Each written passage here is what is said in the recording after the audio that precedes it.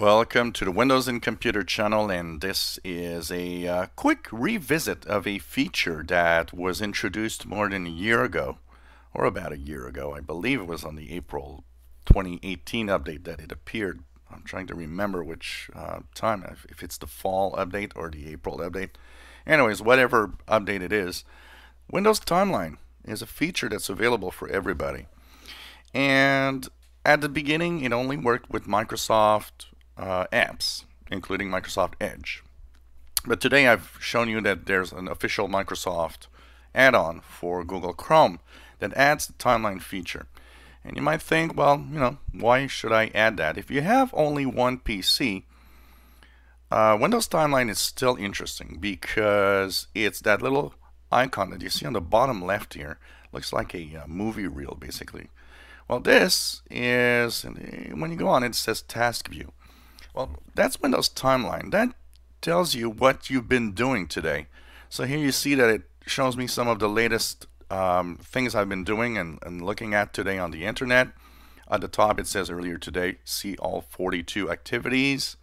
So if you click there, it will actually expand today's activities that I've done. Yesterday, 83 activities, you see here at the bottom, and it goes on. And you see on the right side there is a timeline. You can go back in time every day that you've actually used timeline, you used your PC.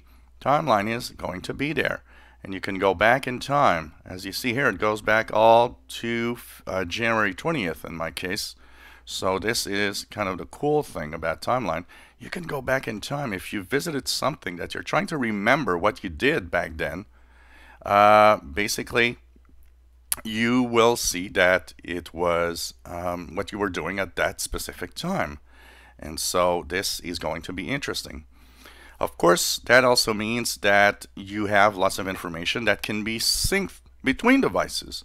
That means if you are in a device that is, if you have more than one Windows 10 PC, you can actually have all of that synced. That means on every Windows 10 PC I have at home, my Windows Timeline is synced. I can see what I did on other computers. That's very useful because you can go back and click whatever you did on another PC. So Windows Timeline is really nice for that. The add-on also today that I've talked about, the Microsoft add-on for Google Chrome, and that's the cool thing, is it has the Chrome browsing to Timeline, which was not available before. So, Google Chrome being more than 60% of what people use on Windows, it was not as useful maybe for a lot of people because Chrome was not registered in there. Now there's a third-party app that I did talk about that would have Windows Timeline feature, and if you have that and you're happy with that, you can continue using it. It still works. But the Microsoft Web add-on that today is Web Activity add-on adds also the sync capabilities of continue where you left off. So I think it's worth it to visit this and to check out because you'll see what you did in the past. If you want to go back in time, you say that, oh, yesterday I went to see that website or that thing, but I don't remember what it is. Well, Timeline will tell you. It's going to tell you you've been there.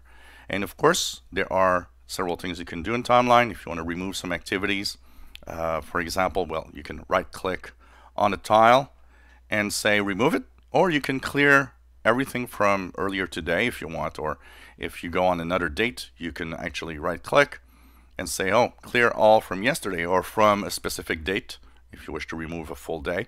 And you can search on the upper right corner. There's a search for activities. So if I click Timeline, it will actually bring me only stuff that talks about Timeline that I've been searching. So you'll see here, Microsoft Web Activities add-on Timeline. There's a video. It even searches within your computer, by the way, not just what's happening with the web. So Timeline, check that out. It's a great feature. When you click on a tile, well, of course, it's going to bring you to that article. So for example, if I go to the Timeline feature and I want to go back to that article that I've had for a specific task, well, okay, here we go. I did a search yesterday on some radio services. I click and it brings me and opens the web browser exactly to where it was. So this is picture search on something I did yesterday.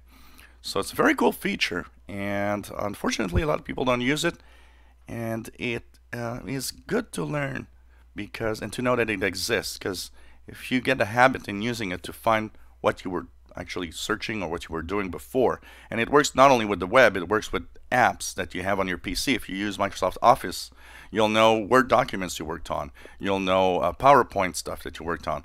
Actually, I have one here. If you look here, it tells me that Tech News Template PPSX, which is my tech news template that I use to have the daily tech news on the channel. So it works with other apps as well. So timeline feature, a little known but actually very interesting and very good feature. And if you have multiple PCs, it's even more interesting because it's available across your PCs as long as you're of course in a Microsoft account, the same account everywhere. If you enjoy my videos, please subscribe, give us thumbs up. Thank you for watching.